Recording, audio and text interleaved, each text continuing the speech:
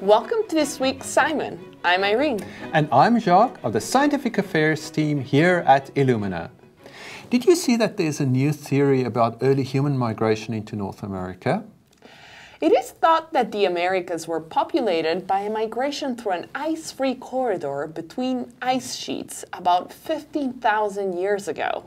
Yes, the new paper by Peterson shows that early humans arrived in North America about 1,000 years before the ice-free corridor opened. Geologically, that is a very short period, and it is difficult to determine exactly when and where a glacier receded. That is what makes this paper really interesting. They sequenced environmental DNA from core sediment samples of Charlie and Spring Lakes.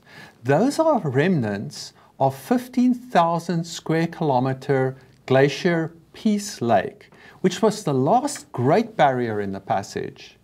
They were able to reconstruct the plant and animal populations with surprising detail. Plants repopulate receding glacial areas very quickly, so that is a great approach.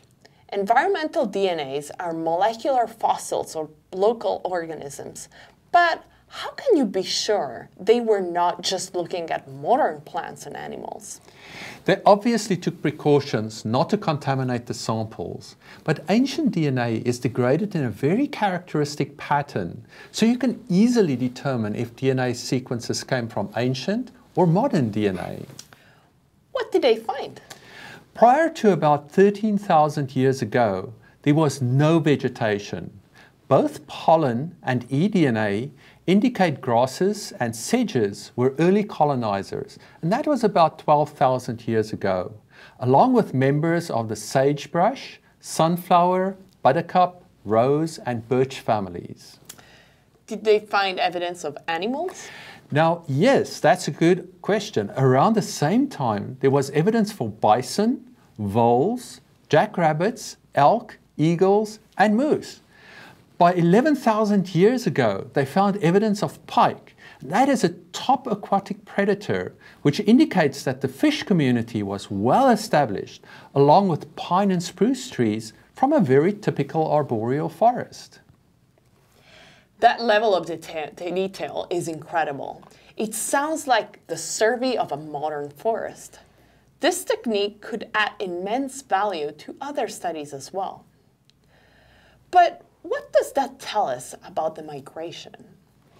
Human migrations are never as simple as the history books would lead you to believe.